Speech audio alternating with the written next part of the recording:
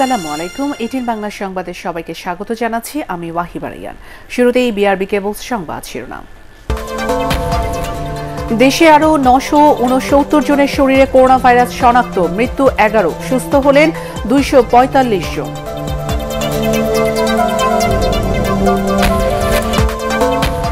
Corona উপসর্গ নিয়ে বরিশালে পুলিশ সহ 2 জনের মৃত্যু, ময়মনসিংহ বিভাগে একদিনে শনাক্ত ইউএনও চিকিৎসক সহ 27 জন।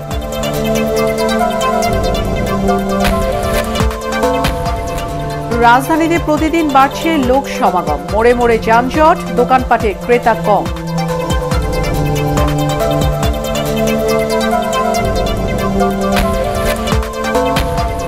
করোনা পরিস্থিতিতে বন্দরে পণ্য খালাস না হওয়ার বিড়ম্বনা, কন্টেইনার জট ঠেকাতে পদক্ষেপ নেওয়ার তাগিদ আমদানিকারকদের।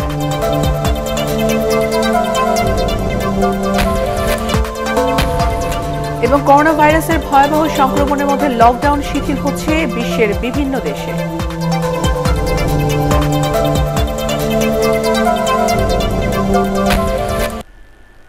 শুনছিলেন বিআরবি কেবলস সংবাদ শিরোনাম। এবারে বিস্তারিত।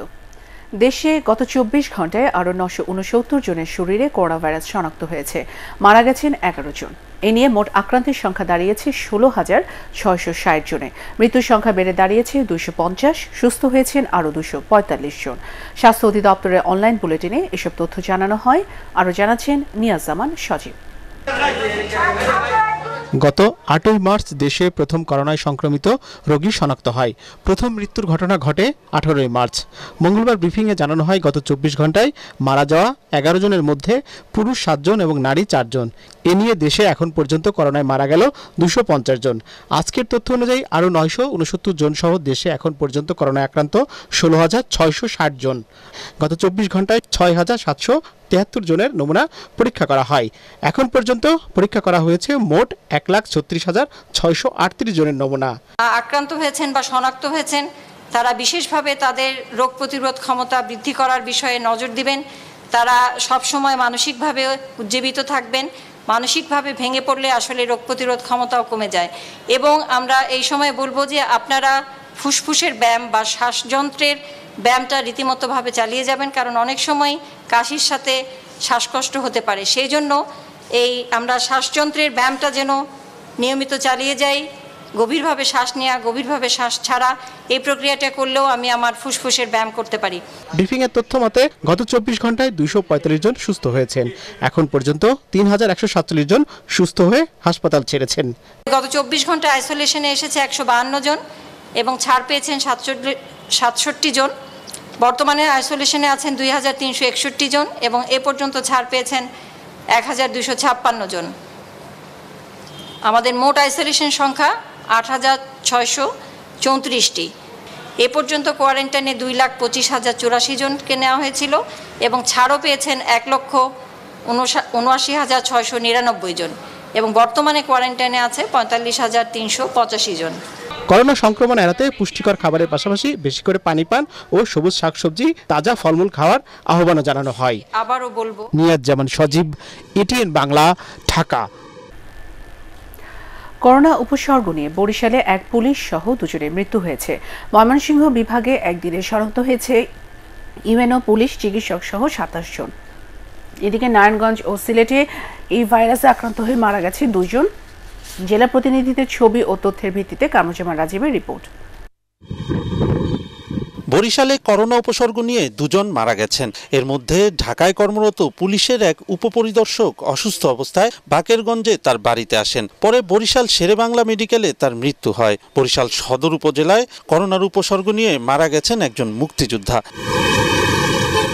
নারায়ণগঞ্জে গত 24 ঘন্টায় করোনা ভাইরাসে আক্রান্ত হয়ে আরও 1 জনের মৃত্যু হয়েছে। নতুন শনাক্ত হয়েছে 47 জন। এ নিয়ে জেলায় মৃত্যুর সংখ্যা দাঁড়িয়েছে 57 জনে আর আক্রান্ত 1,375 জন। সিলেট কেন্দ্রীয় কারাগারের একজন কয়েদি শহীদ শামসুদ্দিন হাসপাতালে চিকিৎসাধীন অবস্থায় করোনা আক্রান্ত হয়ে মারা গেছেন। এছাড়া নতুন করে আরও 9 জন করোনায় আক্রান্ত হয়েছেন। রংপুর বিভাগে 4 পুলিশ, 1 নার্স, 1 আনসার সহ নতুন 12 জন করোনা পজিটিভ শনাক্ত হয়েছেন। আক্রান্তদের মধ্যে 9 জনই রংপুর জেলার। রংপুর বিভাগে এ পর্যন্ত আক্রান্ত হয়েছেন 352 জন। সুনামগঞ্জে একজন নার্স সহ ৩ জন করোনা শনাক্ত হয়েছেন। ময়মনসিংহ বিভাগে পুলিশ, চিকিৎসক, স্বাস্থ্যকর্মী সহ নতুন ২৭ জনের দেহে করোনা শনাক্ত হয়েছে। এর মধ্যে ময়মনসিংহ মেডিকেল কলেজের ২ চিকিৎসক, নার্স ও ল্যাব টেকনোলজিস্ট সহ জেলায় ১৬ জনের নতুন করে করোনা শনাক্ত হয়েছে। নেত্রকোনায় গত ২৪ ঘন্টায় শনাক্ত হয়েছেন একজন ইউএনও, একজন ওসি ও ৩ জন স্বাস্থ্যকর্মী সহ ১১ জন। টাঙ্গাইলে আরও ৪ জন করোনা ভাইরাসে আক্রান্ত হয়েছেন। জেলায় মোট আক্রান্তের সংখ্যা ৫৫ জন। জয়পুরহাটে নতুন করে আরও ২৩ জন করোনা রোগী শনাক্ত হয়েছে। জেলায় এ নিয়ে ৭১ জন আক্রান্ত হলেন। কুমিল্লায় নতুন করে ৩ জন এবং চুয়াডাঙ্গায় মেডিকেল টেকনোলজিস্ট সহ ৫ জনের করোনা শনাক্ত হয়েছে। হবিগঞ্জে ইউএনও সহ আরও ৭ জন করোনা শনাক্ত হয়েছেন। এ নিয়ে জেলা প্রশাসক, অতিরিক্ত জেলা প্রশাসক, নির্বাহী ম্যাজিস্ট্রেট ও ডাক্তার, নার্স সহ জেলায় ১০২ জন করোনায় আক্রান্ত হলেন।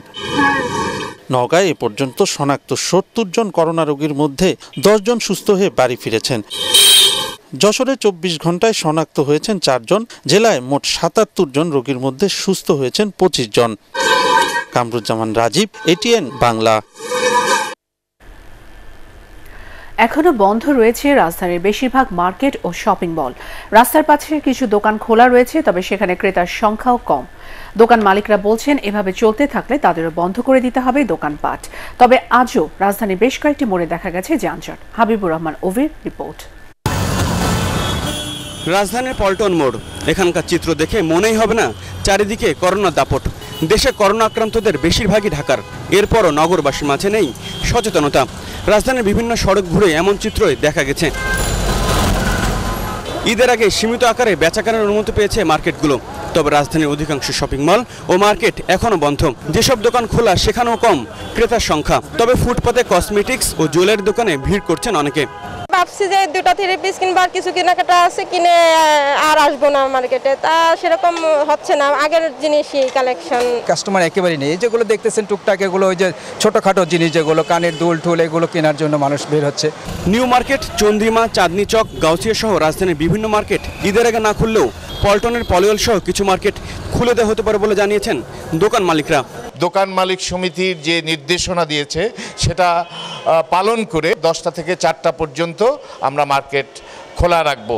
এটা পরীক্ষামূলকভাবে, যদি দেখি এর থেকে কোনো ব্যত্যয় ঘটেছে আমরা তাৎক্ষণিকভাবে আবার মার্কেট বন্ধ করে দেব। তবে ঈদের কেনাকাটাকে প্রাধান্য না দিয়ে রাজধানীবাসীকে ঘরে থাকার পরামর্শ দিয়েছেন স্বাস্থ্যবিদরা। হাবিবুর রহমান ওফি, ATN বাংলা, ঢাকা। লকডাউন সীমিত করার পর বিভিন্ন জেলায় মার্কেটগুলোতে স্বাস্থ্যবিধি মানছেন না কেউ।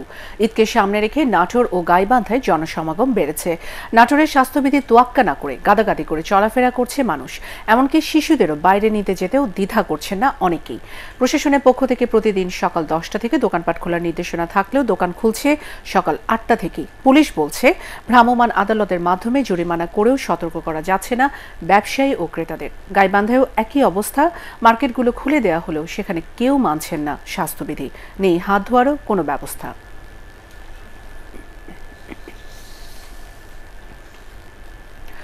রমজান ও ঈদ উপলক্ষে আগামী 14 মে থেকে প্রধানমন্ত্রী শেখ হাসিনার নির্দেশে তার ত্রাণ তহবিল থেকে 50 লক্ষ পরিবারকে 2,500 করে 12,50 লাখ টাকা অনলাইনে দেওয়া হবে বলে জানিয়েছেন দুর্যোগ ব্যবস্থাপনা ও ত্রাণ প্রতিমন্ত্রী ডাক্তার এনামুর রহমান। বিকেলে সাভার সরকারি বিশ্ববিদ্যালয় কলেজের মাঠে তৃতীয় লিঙ্গের ব্যক্তিদের মাঝে ত্রাণ সামগ্রী বিতরণ শেষে সাংবাদিকদের এসব কথা জানান তিনি।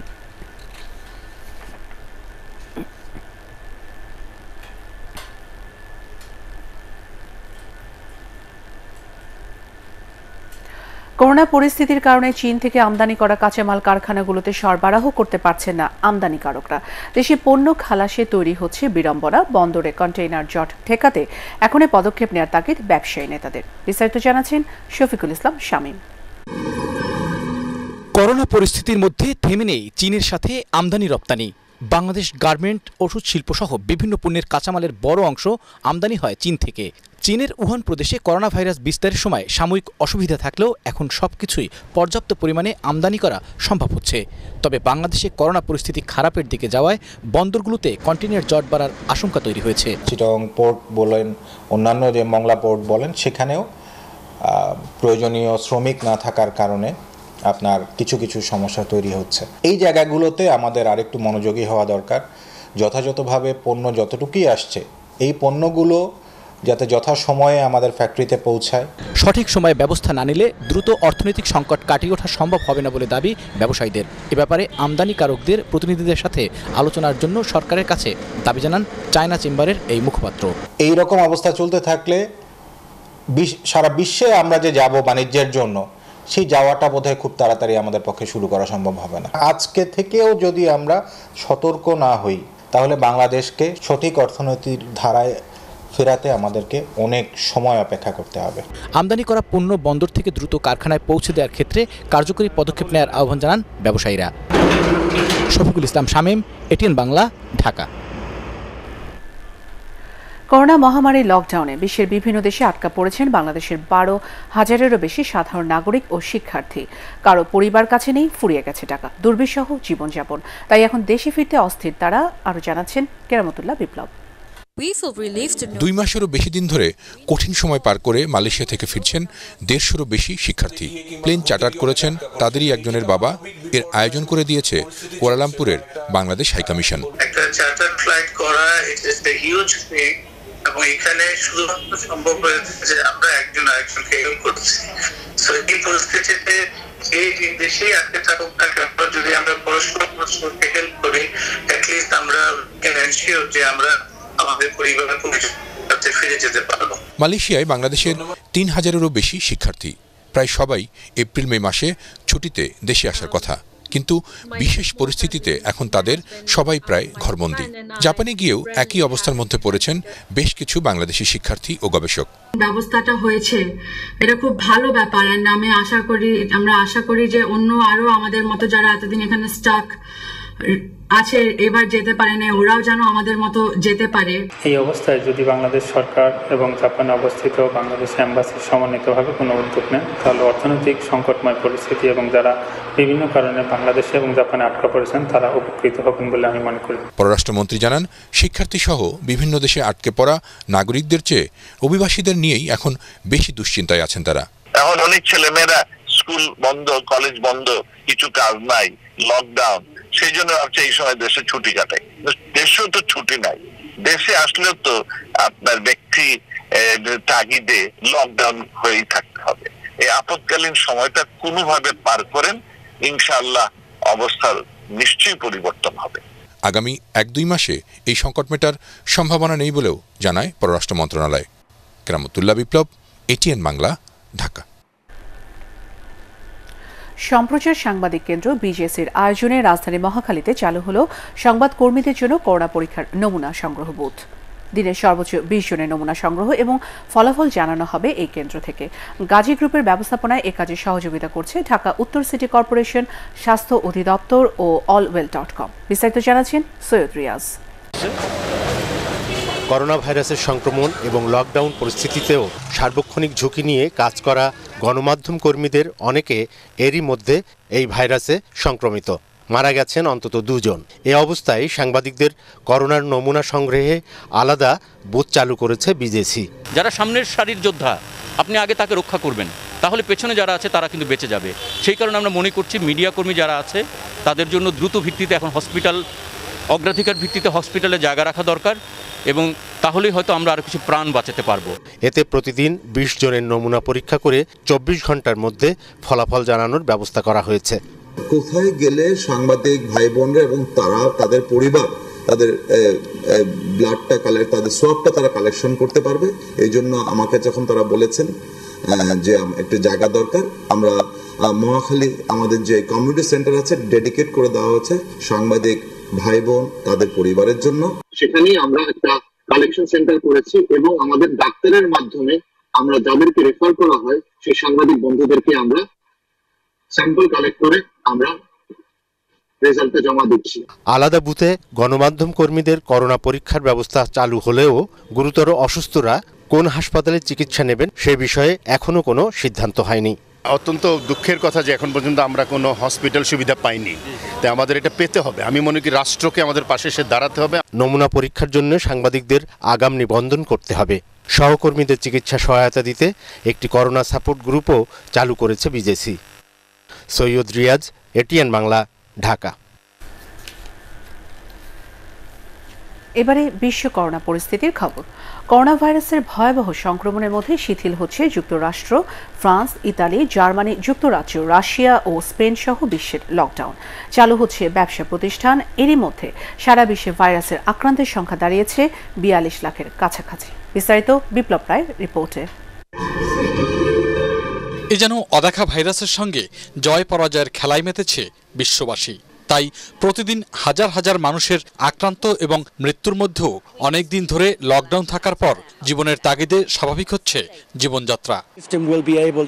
এজন্য ভারতে 167 বছরের ইতিহাসে গত 24শে মার্চ থেকে ট্রেন চলাচল বন্ধর পর আবার শুরু হয়েছে।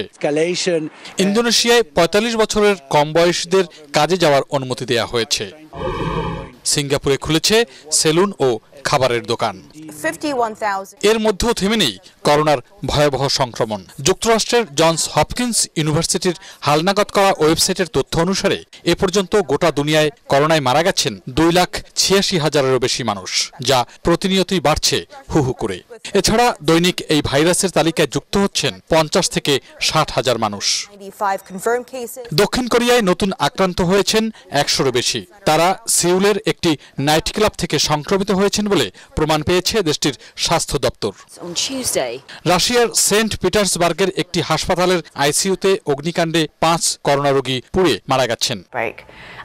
এদিকে নতুন করে ভাইরাসের বিস্তার রোধে 10 দিনের মধ্যে উহানের 1,10,00,000 মানুষকে আবার পরীক্ষার সিদ্ধান্ত নিয়েছে চীন। যুক্তরাষ্ট্রের হোয়াইট হাউসে কর্মীদের বাধ্যতামূলক মাস্ক পরতে নির্দেশ দিয়েছেন প্রেসিডেন্ট ডোনাল্ড ট্রাম্প। বিদেশ ঘুরে কেউ স্পেনে গেলেই তাদেরকে 14 দিন কোয়ারেন্টাইনে থাকা বাধ্যতামূলক করা হয়েছে। এভাবে মানুষের শরীরের রোগ প্রতিরোধ পরীক্ষা করলে কর্মক্ষেত্রে বৈষম্য সৃষ্টি হতে পারে বলে মনে করছেন বিশেষজ্ঞরা। বিপ্লব রায়, ATN বাংলা। লকডাউন না দিয়েও করোনা সংক্রমণ পরিস্থিতি নিয়ন্ত্রণ করছে ইরান। দেশটিতে মৃত্যুহারও অনেক কম। ইরানের ইস্পাহান থেকে আরো জানাচ্ছেন কামরুজ্জামান নাবিল।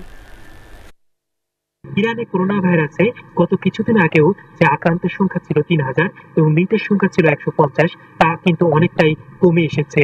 এদিকে এই লকডাউন না করেও ইরান কিভাবে এই অবস্থায় এসেছে সে বিষয়ে যদি বলি, তবে বলবো যে ইরানে যখন প্রথম করোনা ভাইরাস আসে অর্থাৎ 19শে ফেব্রুয়ারি, সেই সময় ইরানের স্বাস্থ্য মন্ত্রণালয় এবং বিভিন্ন প্রদেশের মেডিকেল প্রধানদের যে দ্রুত পদক্ষেপ নেওয়া, এটি ছিল অন্যতম গুরুত্বপূর্ণ পদক্ষেপ। অন্যদিকে ইরানের বিভিন্ন প্রদেশে 90টি কেন্দ্রে প্রতিদিন 12,000 করে করোনা কিটের মাধ্যমে টেস্ট করা হচ্ছে, যেটি করোনা রোগীদের অন্যদের থেকে আলাদা করতে সাহায্য করছে বলে বলাই যায়। অন্যদিকে ইরানের জনগণ, বেশিরভাগ জনগণই বাসায় অবস্থান করছেন এবং করোনার দিক নির্দেশনাগুলো মেনে চলছেন।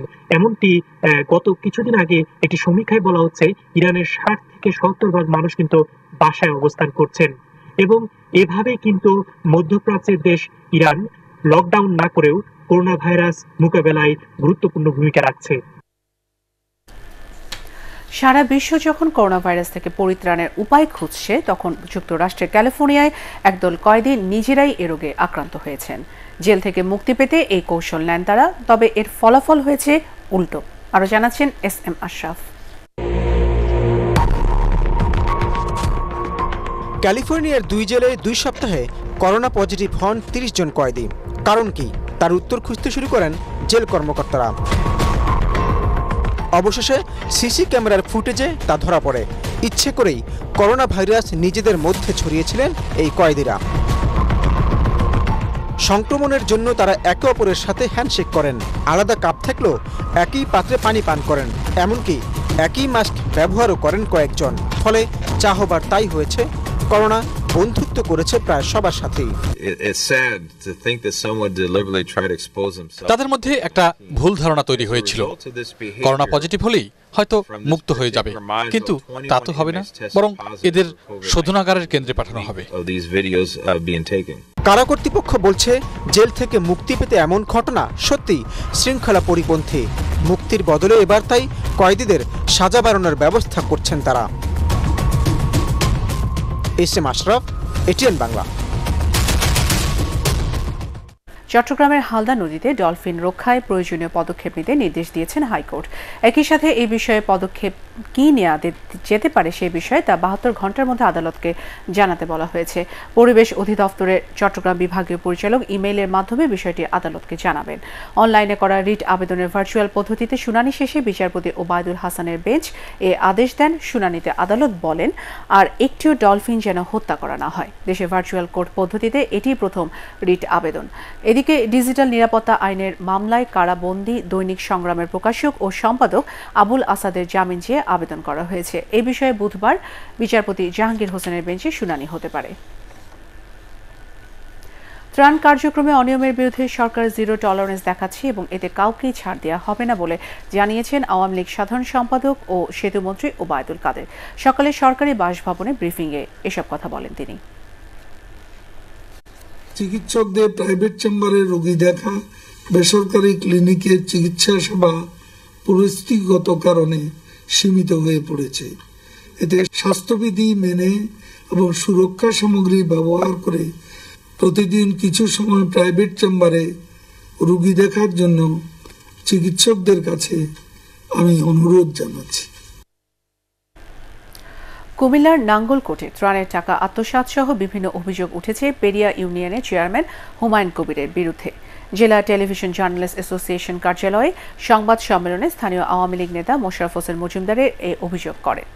তবে অভিযোগ ভিত্তিহীন বলে দাবি করেছেন অভিযুক্ত চেয়ারম্যান হুমায়ুন কবির। অসৎ উদ্দেশ্যে তার সম্মান নষ্টের চেষ্টা চলছে বলেও দাবি করেন তিনি।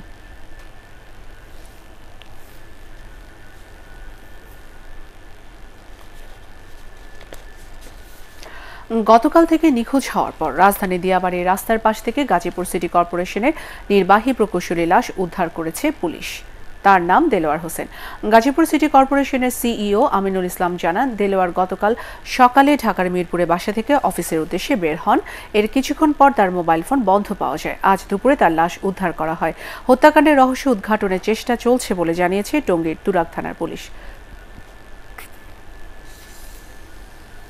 ভার্চুয়াল আদালত পরিচালনার প্রতিবাদে বরিশালে বিক্ষোভ সমাবেশ করেছে আইনজীবীরা। দুপুরে আইনজীবী সমিতির সামনে থেকে বের হয়ে আশেপাশের কয়েকটি সড়ক ঘুরে সমাবেশ করে তারা। এই সময় অবিলম্বে ভার্চুয়াল আদালত পরিচালনা বন্ধে প্রধানমন্ত্রী ও আইনমন্ত্রীর হস্তক্ষেপ কামনা করেন আইনজীবীরা।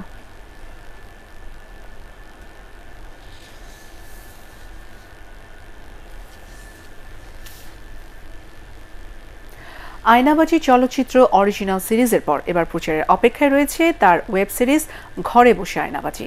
করোনা দুর্যোগে মানুষকে সচেতন করতেই এই উদ্যোগ। রাসনা দাসের রিপোর্ট। 2016 সালে মুক্তি পাওয়া বাংলাদেশি থ্রিলার চলচ্চিত্র আয়নাবাজি। দেশের চলচ্চিত্রের সংকটময় সময়ে অমিতাভ রেজা নির্মিত এই চলচ্চিত্রটি ব্যবসা সফল হবার সাথে সাথে ভালো মানের ছবির তালিকায় নিজের জায়গা করে নেয়। করোনা সংকটকালীন সময়ে কি করছে জনপ্রিয় এই চলচ্চিত্রের চরিত্রগুলো, এই নিয়ে এবার নির্মিত হয়েছে ওয়েব সিরিজ ঘরে বসে আয়নাবাজি। সিরিজের নির্মাতা অমিতাভ রেজাই, অভিনয়ে দেখা যাবে চঞ্চল চৌধুরী, নাভিলা এবং পার্থ বড়ুয়াকে। এমন কিছু নতুন কিছু করার থেকে অলরেডি পপুলার ক্যারেক্টার যেহেতু আয়না আছে, রীতি আছে, ওদেরকে দিয়ে আমরা এমন কিছু করতে পারি কিনা যেটা দিয়ে এই মুহূর্তে আমাদের যেটা জানানো দরকার মানুষকে, যে অ্যাওয়ারনেস তৈরি করা দরকার, সেটার কোনো কাজে আসতে পারে কিনা। নাফিস ফারুকের গল্পে সিরিজের প্রথম 3টি পর্বে দেখা যাবে করোনাকালে আয়নাবাজির চরিত্রগুলোর জীবনযাপন। ভাইরাস সংক্রমণ ঠেকাতে এবং সুরক্ষায় করণীয় বিষয়ে সচেতনতা তৈরি করাই এই ক্যাম্পেইনের মূল উদ্দেশ্য। গল্প চেষ্টা করেছি নির্মাণ করার, এবং সেটাতে এটা আসলে 3টে এপিসোডের মাধ্যমে একটা অ্যাওয়ারনেস সিরিজ করার চেষ্টা করেছি। এটাই ছিল এটার মূল উদ্দেশ্য, মানুষকে আবার যদি সাকসেসফুলি করতে পারি, হয় মানুষের ভালো লাগে, তাহলে আমরা এটা কন্টিনিউ করবো এবং এই ধরনের কাজ আরও করতে থাকবো। প্রযোজক জিয়াউদ্দিন আদিল জানান, বর্তমান সময়ে আয়নাবাজি চলচ্চিত্রের পুরো টিম সামাজিক দায়বদ্ধতা থেকে এই উদ্যোগ নিয়েছে। সার্বিক সহযোগিতা করায় ব্র্যাক এবং অস্ট্রেলিয়ান এইডকে ধন্যবাদ জানিয়েছে ঘরে বসে আয়নাবাজি পুরো ইউনিট। রাসনা দাস, ATN বাংলা, ঢাকা। লক্ষ্মীপুরের চন্দ্রগঞ্জে কর্তৃপক্ষকে ফাঁসাতে নিজের সন্তানকে শ্বাসরোধ করে হত্যার কথা স্বীকার করেছে তার পিতা ফয়েজ আহমেদ মনু। লক্ষ্মীপুর সিনিয়র জুডিশিয়াল আদালতে বিজ্ঞ ম্যাজিস্ট্রেট রায়হান চৌধুরীর খাস কামরায় 164 ধারায় খুনের দায় স্বীকার করে জবানবন্দি দেন তিনি। প্রতিবেশীর সঙ্গে ব্যক্তিগত বিরোধ থাকায় তাকে ফাঁসাতে গত 5 মে নিজের সন্তান রহিমাকে বাড়ি থেকে পার্শ্ববর্তী একটি জঙ্গলে নিয়ে শ্বাসরোধ করে হত্যার পর লাশ লুকিয়ে রাখে ফয়েজ। পরে নিজেই সেদিন রাতে থানায় গিয়ে মেয়ে হারানোর কথা বলে সাধারণ ডায়েরি করেন। এরপর পুলিশের তদন্তে ফেঁসে যায় ফয়েজ আহমেদ। এবারে আল রাফা ইসলামী ব্যাংক অর্থ সংবাদ।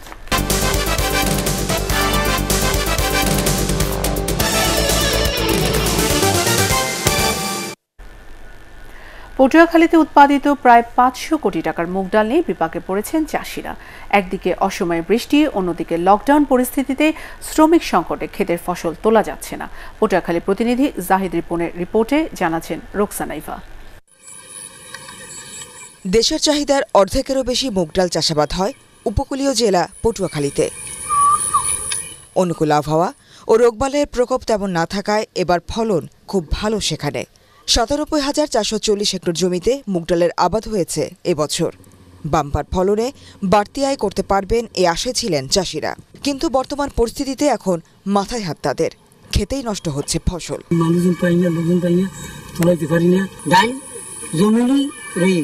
করোনা ভাইরাসের কারণে আমি এখন এই ডাইল যে দুগ্গই পাইছি আমি এখন বেচতে পারি না। ডাইল এককালে এই দেওয়াই প্রান্ত সব তলাই গেছে, আমরা তুলতে পারি না।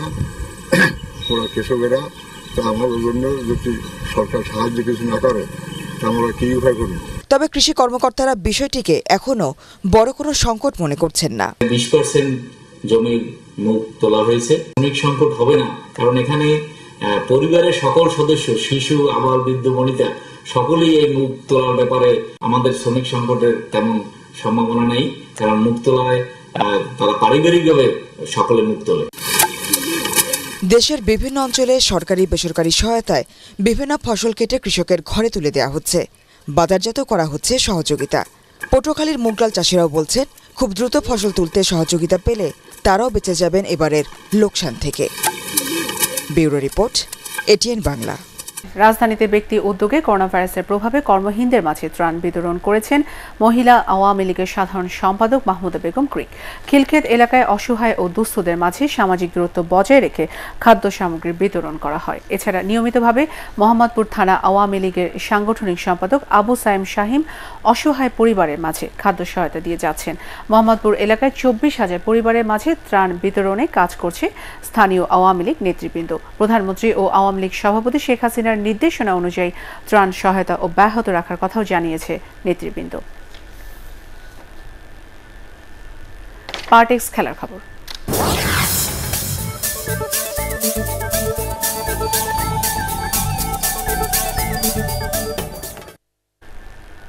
অস্ট্রেলিয়ার টেস্ট স্কোয়াডে জায়গা পাওয়াকে প্রধান লক্ষ্য বানাতে চান অ্যাডাম জাম্পা।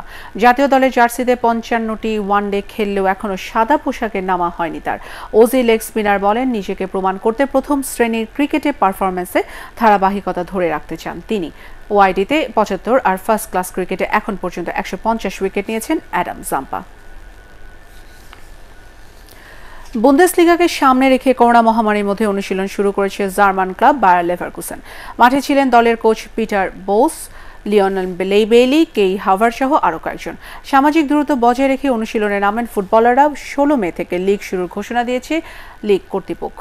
খেলা বন্ধের আগে টেবিলে 5-এ ছিল লেভারকুসেন। দর্শকবিহীন স্টেডিয়ামে হবে লিগের বাকি ম্যাচগুলো। নিজের দাতব্য সংস্থা লিওনেল মেসি ফাউন্ডেশনের মাধ্যমে আর্জেন্টিনার করোনা তহবিলে আরও 5.25 কোটি টাকা দান করেছেন লিওনেল মেসি। এর আগে 9 কোটি টাকা দিয়েছিলেন ফুটবলের এই জাদুকর। Together for the health of Argentina নামক এই তহবিল চালাচ্ছেন গারাহান ফাউন্ডেশন নামের এক সংস্থা। মেসি টাকা যেন সঠিক খাতে ব্যয় হয় তার তদারকি করবে তারা। 6 হাসপাতালে করোনা রোগীদের সেবা দেওয়া হবে মেসির টাকা দিয়ে। এই হাসপাতালগুলোয় মেসির টাকায় oxygen tank, computer monitor, শ্বাসযন্ত্র, PPE kit, mask ইত্যাদি কেনা হবে। এবারে সেহরি ও ইফতারের সময়সূচি।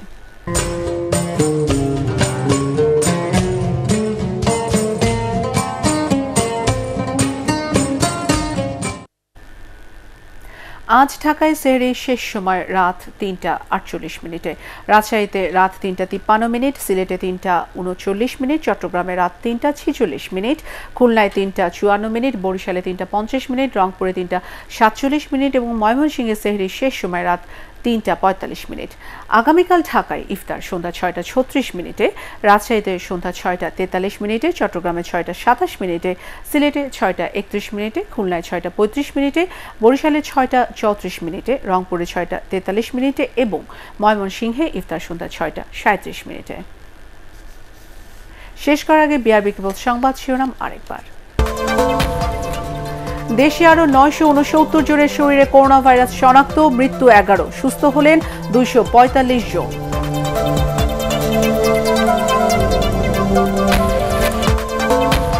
করোনা উপসর্গ নিয়ে বরিশালে পুলিশ সহ 2 জনের মৃত্যু, ময়মনসিংহ বিভাগে একদিনে শনাক্ত ইউএনও চিকিৎসক সহ ২৭ জন।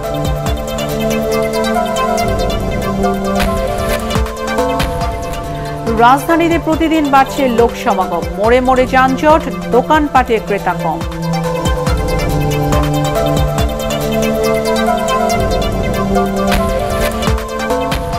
করোনা পরিস্থিতিতে বন্দরে পণ্য খালাস না হয় বিড়ম্বনা, কন্টেইনার জট ঠেকাতে পদক্ষেপ নেওয়ার তাগিদ আমদানিকারকদের।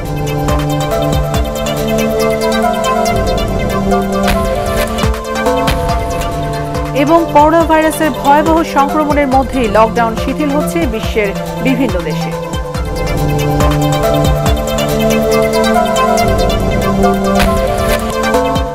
পরবর্তী সংবাদ দেখার আমন্ত্রণ জানিয়ে এখনকার মতো শেষ করছি। সবাই ঘরে থাকুন, নিরাপদে থাকুন, ATN বাংলার সঙ্গে থাকুন। ATN বাংলা সংবাদ ইউটিউবে দেখতে ব্রাউজ করুন youtube/ATN Bangla News। ধন্যবাদ।